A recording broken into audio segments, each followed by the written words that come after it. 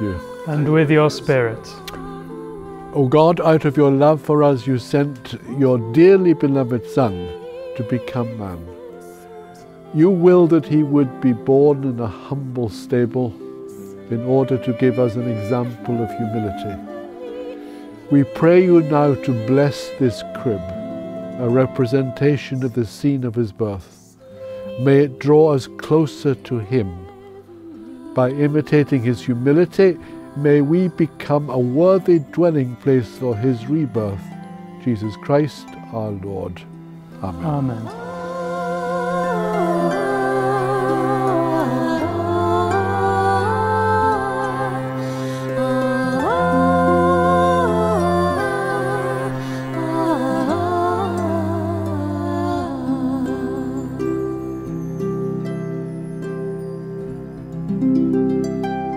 In the name of the Father, and of the Son, and of the Holy Spirit. Amen. The Lord be with you. And with your spirit.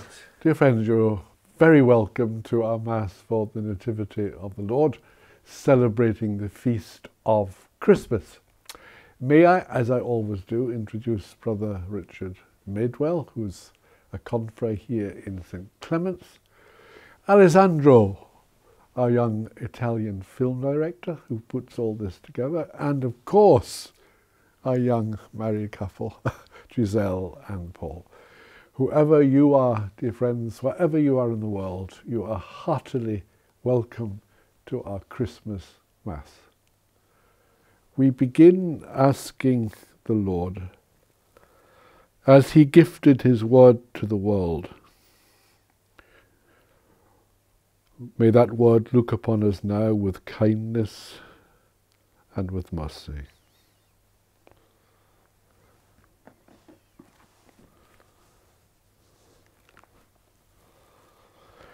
Today a Saviour has been born to us. It is you, Christ the Redeemer. Lord, have mercy. Lord, have mercy. We sing a new song to you, O Lord. Christ, have mercy. Christ, have mercy. We proclaim your help day by day. We tell among the nations your glory. Lord, have mercy. Lord, have mercy. May Almighty God have mercy on us, forgive us our sins, and bring us to everlasting life. Amen. Glory to God in the highest, and on earth peace to people of good will. We praise you, we bless you, we adore you, we glorify you. We give you thanks for your great glory. Lord God, Heavenly King, O God, Almighty Father, Lord Jesus Christ, only begotten Son, Lord God, Lamb of God, Son of the Father, you take away the sins of the world, have mercy on us. You take away the sins of the world, receive our prayer. You are seated at the right hand of the Father, have mercy on us. For you alone are the Holy One, you alone are the Lord, you alone are the Most High, Jesus Christ, with the Holy Spirit, in the glory of God the Father. Amen. Let us pray.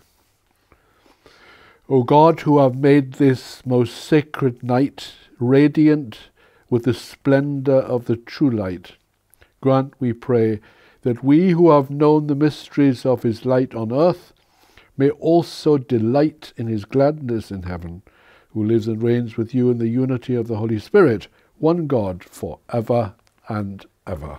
Amen.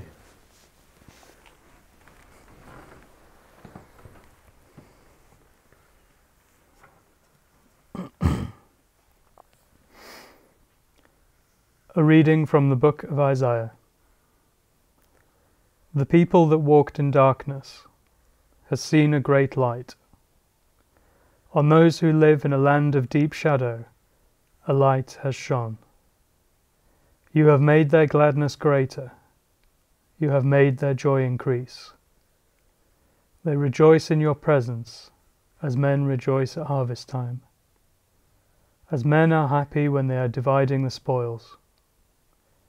For the yoke that was weighing on him, the bar across his shoulders, the rod of his oppressor, these you break as on the day of Midian. For all the footgear of battle, Every cloak rolled in blood is burnt and consumed by fire. For there is a child born for us, a son given to us, and dominion is laid on his shoulders. And this is the name they give him: Wonder Counselor, Mighty God, Eternal Father, Prince of Peace. Wide is his dominion, in a peace that has no end, for the throne of David and for his royal power, which he establishes and makes secure in justice and in integrity. From this time onwards and forever, the jealous love of the Lord of hosts will do this. The word of the Lord. Thanks be to God. The response is, today a Saviour has been born to us. He is Christ the Lord. Today a Saviour has been born to us.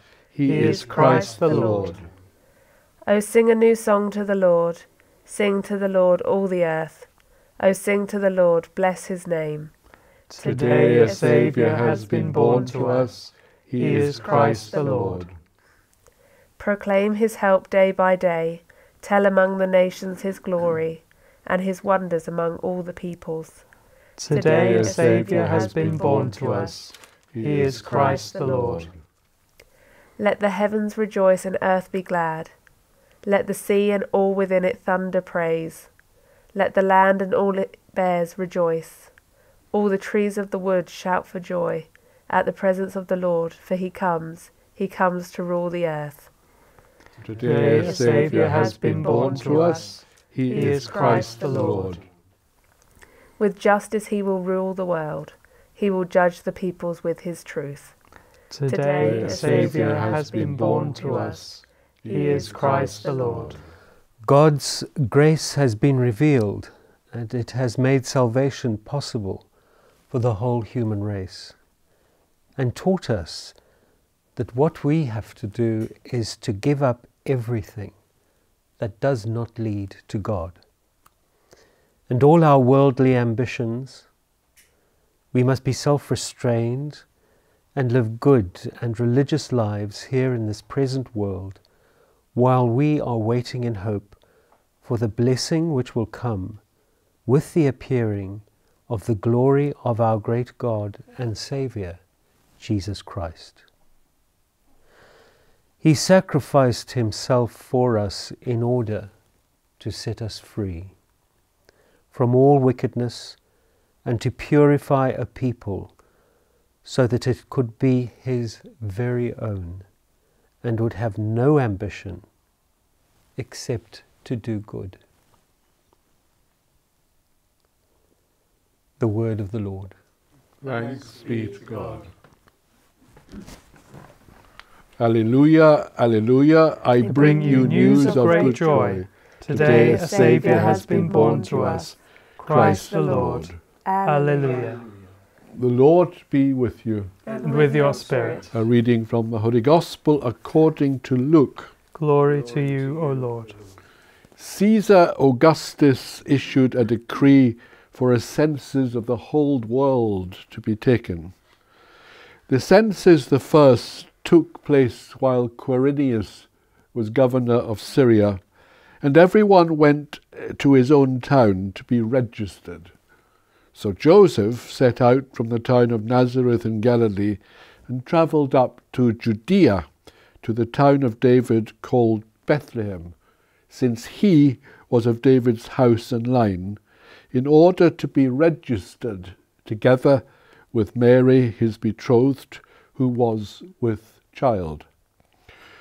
While they were there, the time came for her to have her child, and she gave birth to a son, her firstborn. She wrapped him in swaddling clothes and laid him in a manger because there was no room for them at the inn. In the countryside close by, there were shepherds who lived in the fields and took it in turns to watch their flocks during the night. The angel of the Lord appeared to them, and the glory of the Lord shone around them.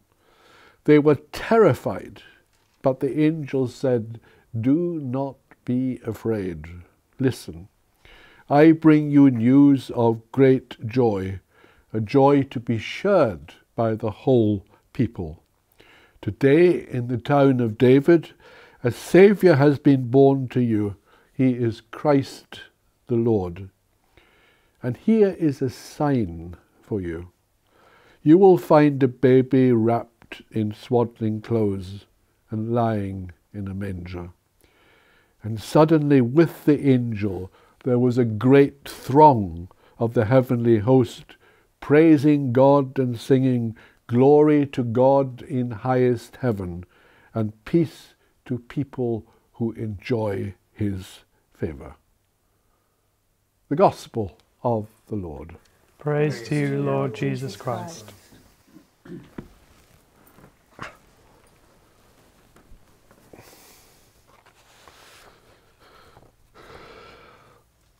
Dear friends, when an American playwright reflected on his childhood, he told the story of how his father, who was a telephone engineer, sometimes worked away from home.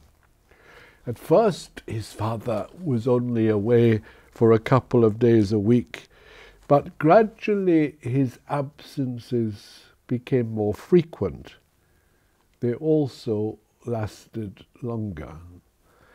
Eventually, his father, he said, never returned home.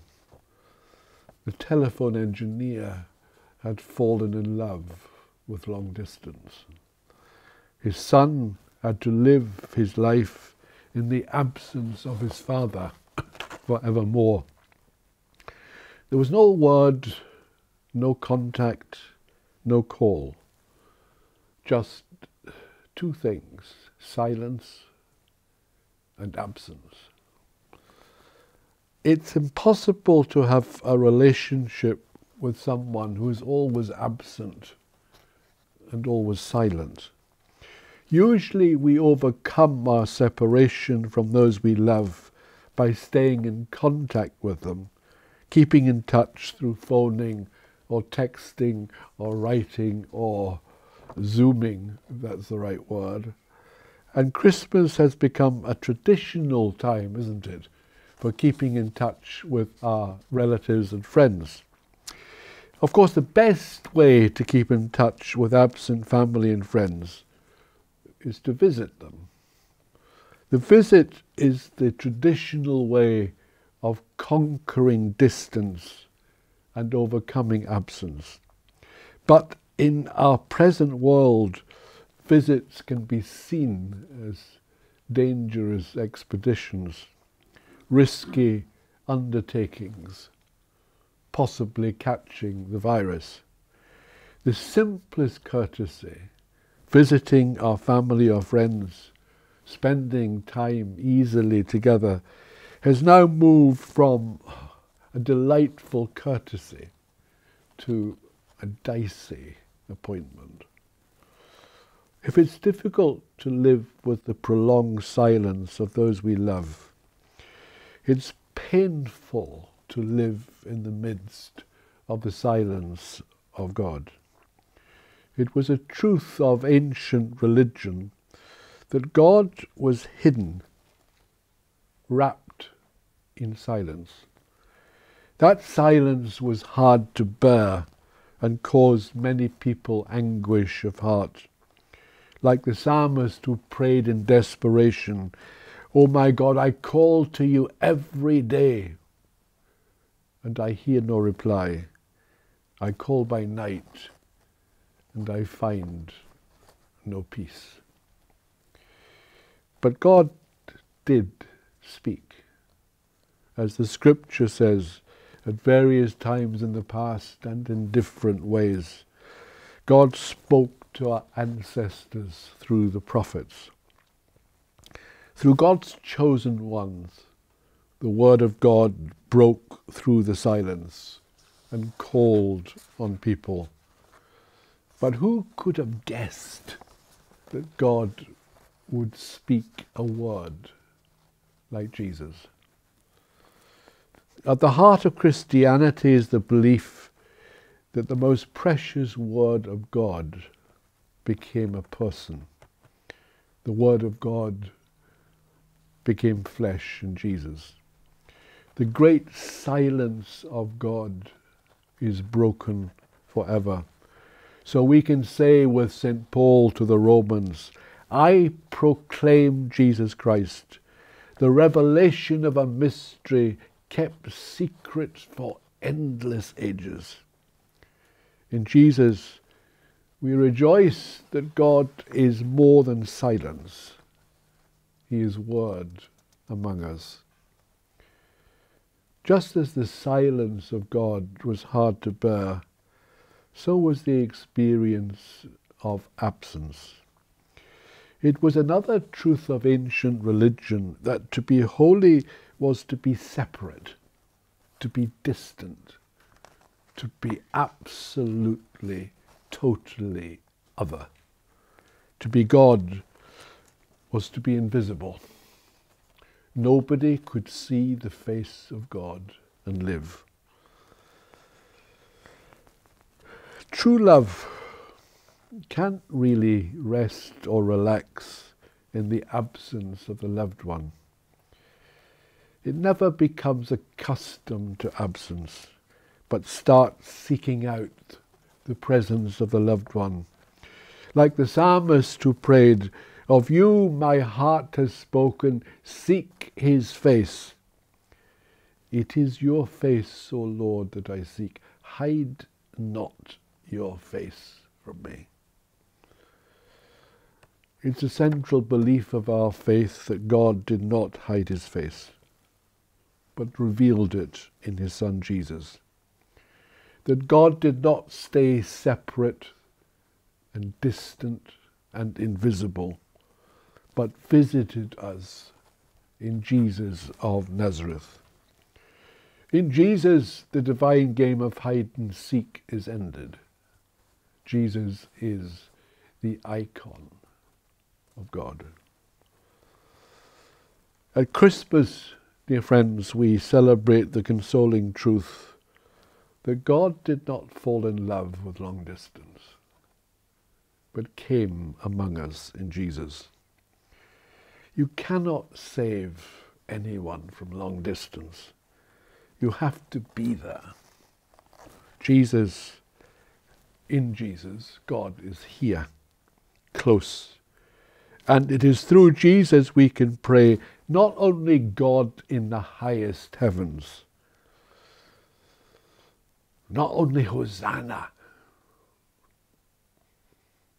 to the highest heavens, but Hosanna in the lowest. Hosanna to the one among us. God has a new address. He has pitched his tent among us. At Christmas we celebrate this wonderful truth that God is not wrapped in silence, but wrapped in swaddling clothes and laid in a manger. For us and for millions of people since the birth of Christ, we have a new way not only of understanding life, but of living it. The Christmas story we hear each year, dear friends, is the same story. But we're different. Our world is different, especially this year. Our memories have grown. Our hopes have been tested. Our love has been called upon, perhaps in new ways.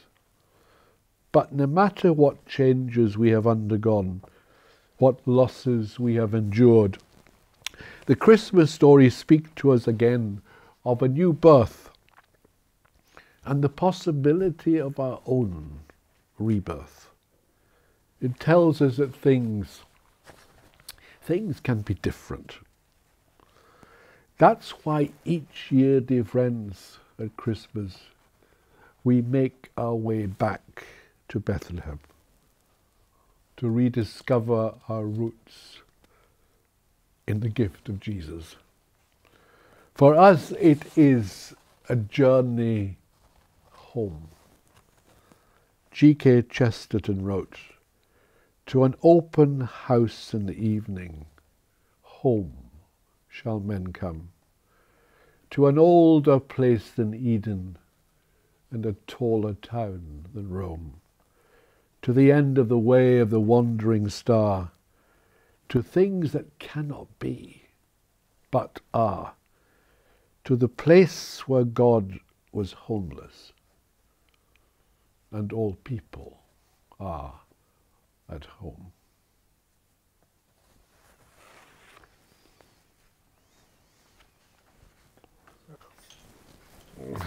Let us stand and together profess our faith. I believe in one God, the Father Almighty, maker of heaven and earth, of all things visible and invisible. I believe in one Lord Jesus Christ, the only begotten Son of God, born of the Father before all ages, God from God, light from light, true God from true God, begotten, not made, consubstantial with the Father. Through him all things were made. For us men and for our salvation, he came down from heaven, and by the Holy Spirit was incarnate of the Virgin Mary, and became man. For our sake he was crucified under Pontius Pilate, he suffered death and was buried, and rose again on the third day, in accordance with the Scriptures. He ascended into heaven, and is seated at the right hand of the Father. He will come again in glory to judge the living and the dead, and his kingdom will have no end. I believe in the Holy Spirit, the Lord, the giver of life, who proceeds from the Father and the Son, who with the Father and the Son is adored and glorified, who has spoken through the prophets. I believe in one holy Catholic and Apostolic Church. I confess one baptism for the forgiveness of sins, and I look forward to the resurrection of the dead and the life of the world to come. Amen.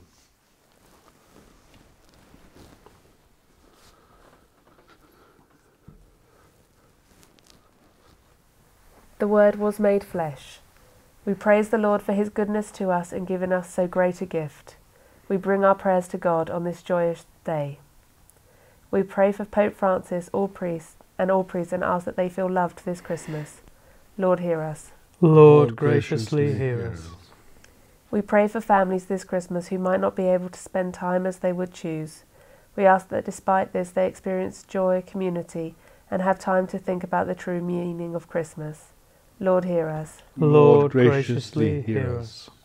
We pray for the homeless. We ask that their physical, emotional, and spiritual needs are looked after at this time of year.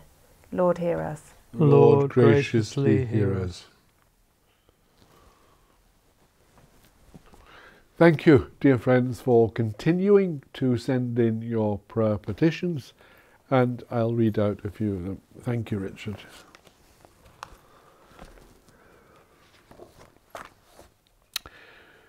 Dear Father Denis, warm greetings to you and your wonderful team, Brother Richard, Alessandro, and the beautiful married couple, Giselle and Paul. Merry Christmas to each of you with my thanks. I have never seen a sitting room become such a beautiful house chapel. You would never guess it was Catholic, would you? It's filled with colour and lights and saints and icons and plants, cheering our family up so much. We are Spanish from Seville and look and love all your warmth and hospitality. We would love you to pray in thanksgiving that both our sets of grandparents will continue to survive the pandemic. We have made the difficult decision not to visit them in case we endanger them, which is so hurtful to us. But we all agreed together that that was the safe thing to do. Please pray for all our families at this harmful time. Dear Father Denis and your wonderful team, happy Christmas to you and all your loved ones. I have been watching your Mass for months, secretly. Mum and Dad don't know. They are lapsed Catholics, and for some reason they're a bit angry with the Church. I don't know why. I am an unusual watcher, I suppose, being 17 years old. I love Jesus, but I am searching to know who I am, who I might be, what future I might have. I have no idea who I am or who I could be. Please, Father, ask your kind people to pray for me, that someday I might grow into myself, whoever that might be. Dear Father Denis, please give the Kerr family a shout. Alex was in ambulance service for 42 years and was called back during COVID-19. His 3 sisters, Mary, who holds the fort and is a wonderful woman, Agnes, who's a primary school teacher, Pauline, who just donated a kidney to a work colleague. May God bless them and you. Dear Father Denis, Brother Richard, Alessandra, Giselle and Paul, may I wish my favourite Mass team in the world a wonderful Christmas.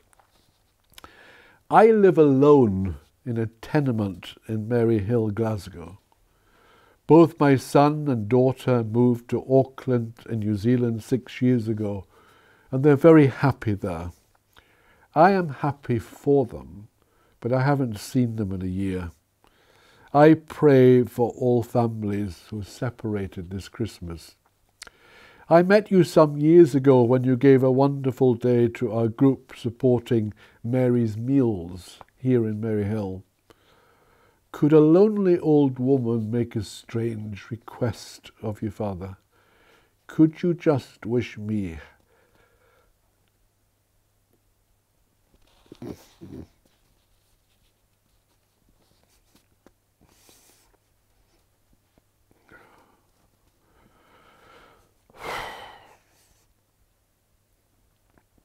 Could you just wish me Happy Christmas?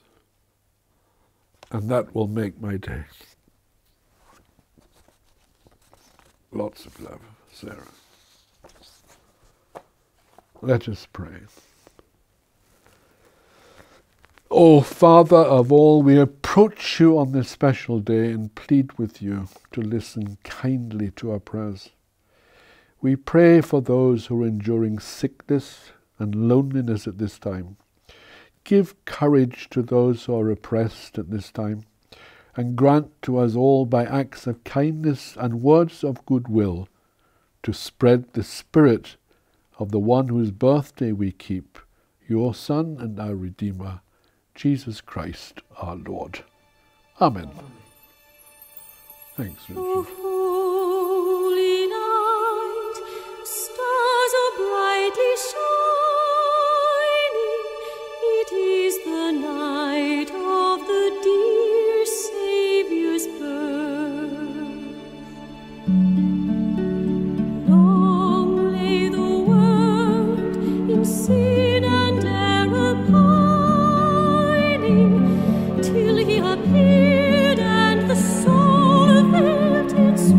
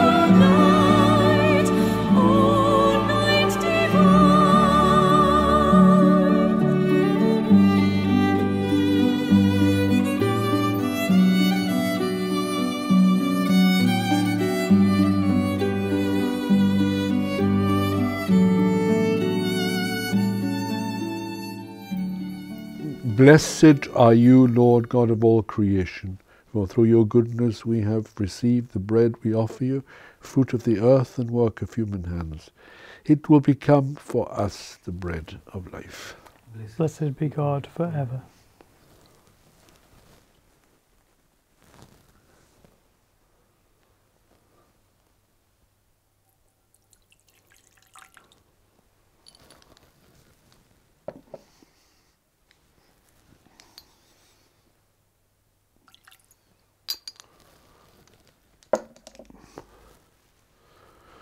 Blessed are you, Lord God of all creation, for through your goodness we have received the wine we offer you, fruit of the vine work of human hands.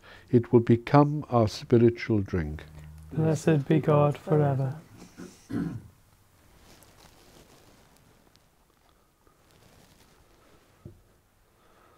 Lord, wash away my iniquity.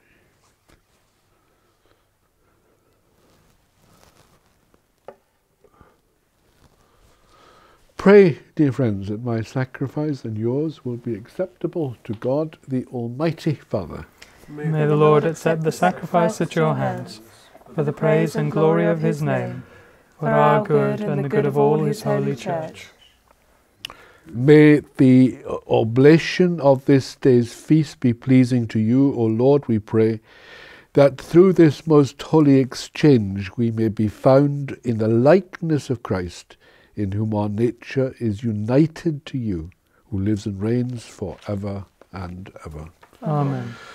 The Lord be with you. And with your spirit. Lift up your hearts. We lift them up to the Lord. Let us give thanks to the Lord our God. It is right and just. It is truly right and just, our duty and our salvation, always and everywhere to give you thanks, Lord, Holy Father, Almighty and eternal God.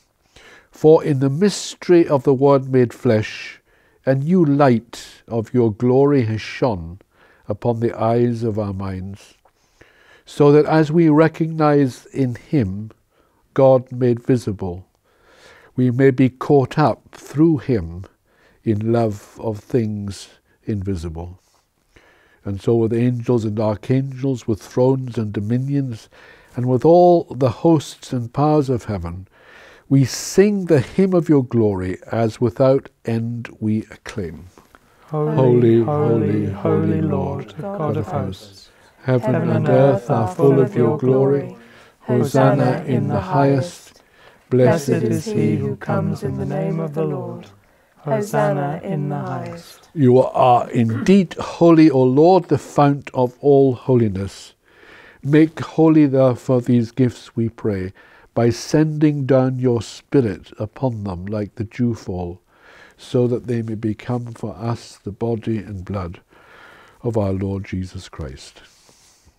At the time he was betrayed and entered willingly into his passion, he took bread, and giving thanks, broke it, and gave it to his disciples, saying, "Take this, all of you, and eat of it. For this is my body, which will be given up for you."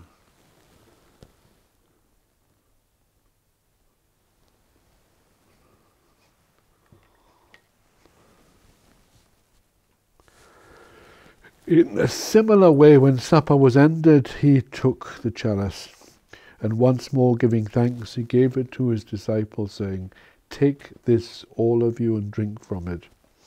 For this is the chalice of my blood, the blood of the new and eternal covenant, which will be poured out for you and for many for the forgiveness of sins.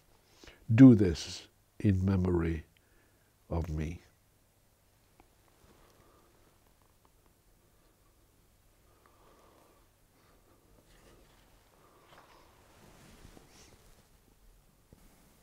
The mystery of faith. We proclaim your death, O Lord, and profess your resurrection until you come again. Therefore, as we celebrate the memorial of his death and resurrection, we offer you, Lord, the bread of life and the chalice of salvation, giving thanks that you have held us worthy to be in your presence and minister to you. Humbly we pray that, partaking of the body and blood of Christ, we may be gathered into one by the Holy Spirit. Remember, Lord, your church spread throughout the world, and bring her to the fullness of charity, together with Francis, our Pope, Philip, our Bishop, and all the clergy. Remember also our brothers and sisters who have fallen asleep in the hope of the resurrection, and all who have died in your mercy. Welcome them into the light of your face.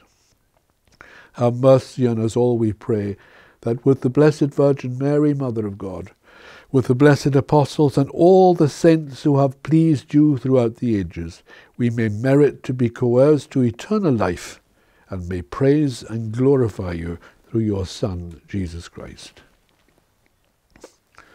Through him and with him and in him, O God, Almighty Father, in the unity of the Holy Spirit, all glory and honour is yours for ever and ever. Amen. At the Saviour's command and formed by divine teaching, we dare to say, Our Father, who art in heaven, hallowed be thy name. Thy kingdom come, thy will be done, on earth as it is in heaven. Give us this day our daily bread, and forgive us our trespasses, as we forgive those who trespass against us.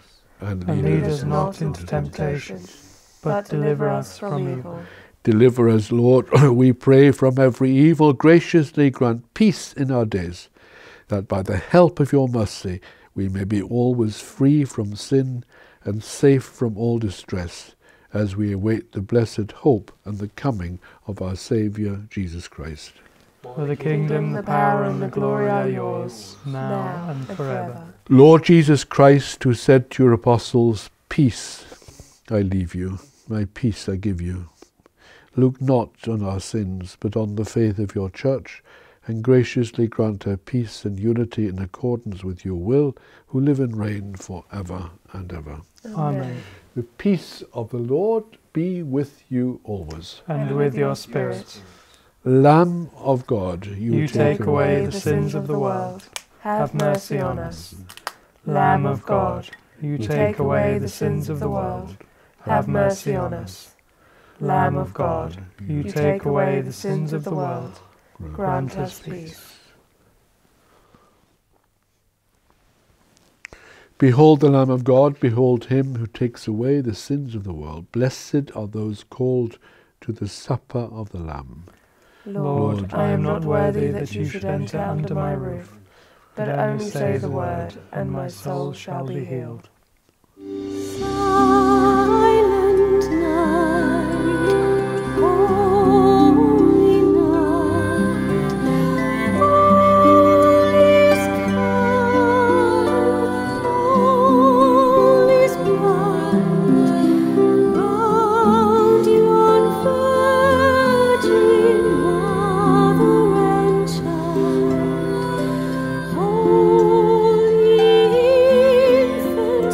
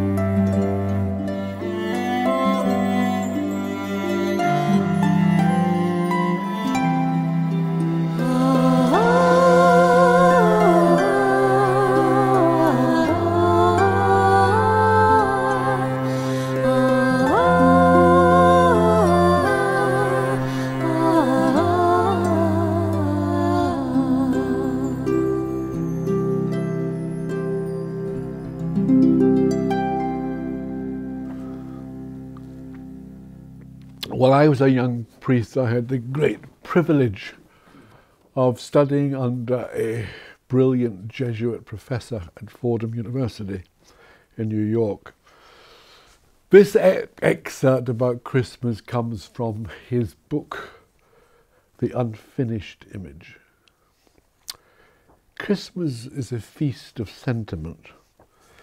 The problem is not that we lack sentiment completely, it is rather we sheathe ourselves so often in hard sentiments, anger, fear, revenge, indignation, grasping, bitterness. The danger is we dam up in ourselves the wellspring of more tender sentiments, the ones of which the Christian liturgy is unabashedly full. We have to let ourselves feel more. In the spirit of this child, we have to experience other kinds of sentiments, other than our flinty ones. The world is full of such Christmases around us. The people who succeed while the innkeepers of the world fail. The people who nurse and fetch and listen and gather others into their quieting arms. The people who watch and wash the shaking decay of old age. The guard who writes a letter for a prisoner.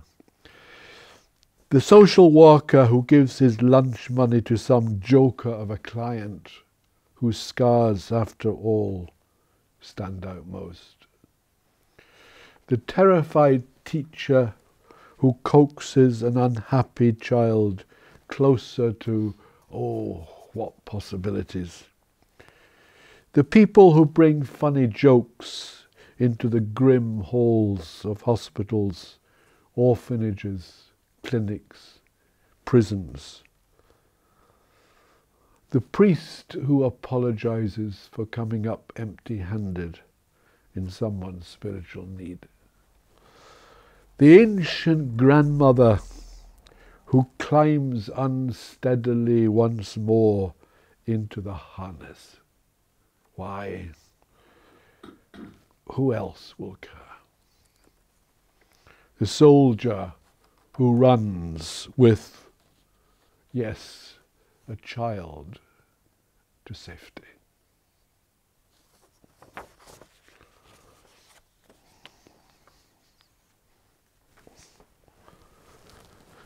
Let us pray.